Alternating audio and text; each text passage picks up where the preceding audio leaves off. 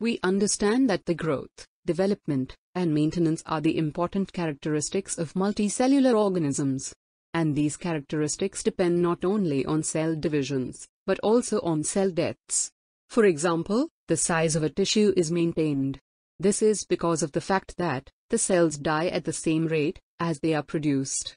Therefore, cell death is important. Let's look at some prominent examples where cell death plays significant roles.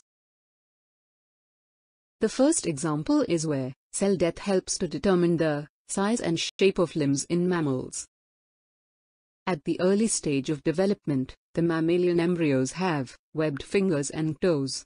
As you can see here, this image represents the embryonic region that will develop into fingers. The region is indistinct and without any space between tissues that will become the fingers. Later, during development and morphogenesis, the cells that make up the webbing die. So, we can say that cell death plays an important role in sculpting human hands and feet during embryonic development.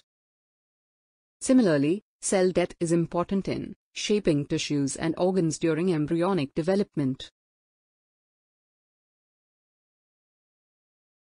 The second example is the tadpole's tail. We all generally believe that when a tadpole turns into a frog, the tadpole's tail simply falls off, as in case of lizards. But it is not true. What actually happens is that each cell in the tadpole's tail undergoes cell death in such a manner that allows all the proteins, lipids and nucleotides to be reused.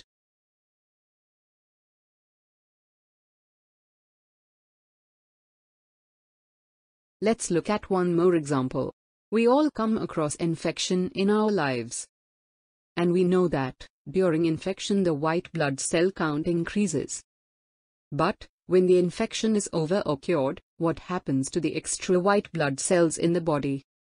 These extra white blood cells also undergo cell death. Besides these examples, cells also die when they become damaged or infected. This is important because, if not removed, such cells can be a threat of the health of the organism. Now, the cell death in all these examples we are talking about is known as apoptosis. Apoptosis is also known as programmed cell death. It is unique to animals.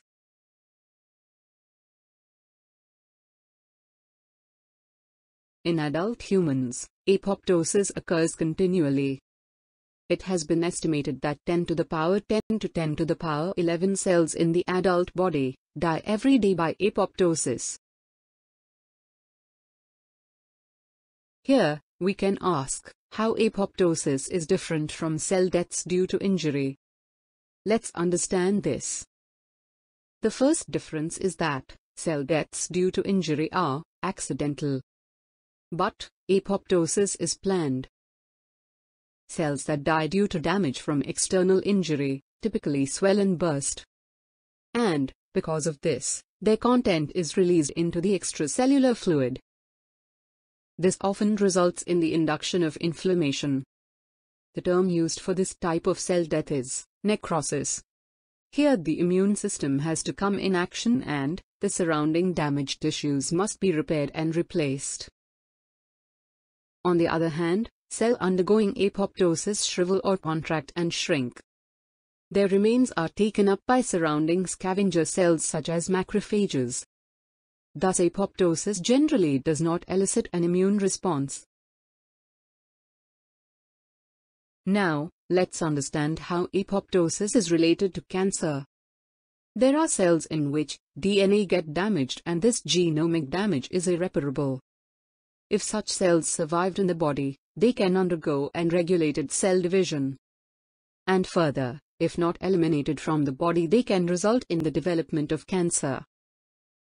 Apoptosis is a major mechanism to eliminate cells in which DNA is damaged, organelles are stressed and cancer genes are overexpressed.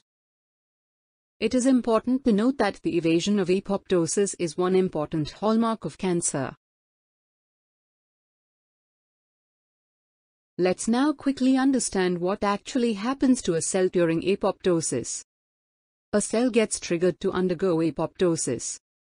And origin of this trigger can outside of the cell, such as certain cytokines released from other cells. Or it can be inside of the cell, such as damaged DNA.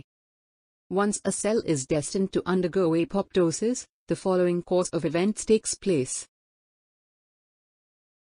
First, the cell's DNA segregates near the periphery of the nucleus, and the volume of the cytoplasm decreases. As a result, the cell shrinks and chromatin also condenses.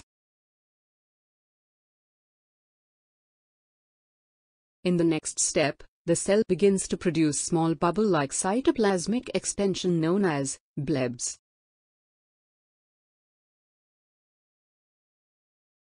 Thereafter, cell's DNA is cleaved at regular intervals by endonucleases.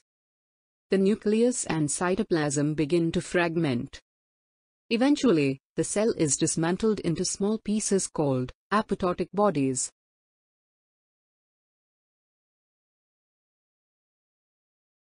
These apoptotic bodies are engulfed by nearby cells such as macrophages via phagocytosis.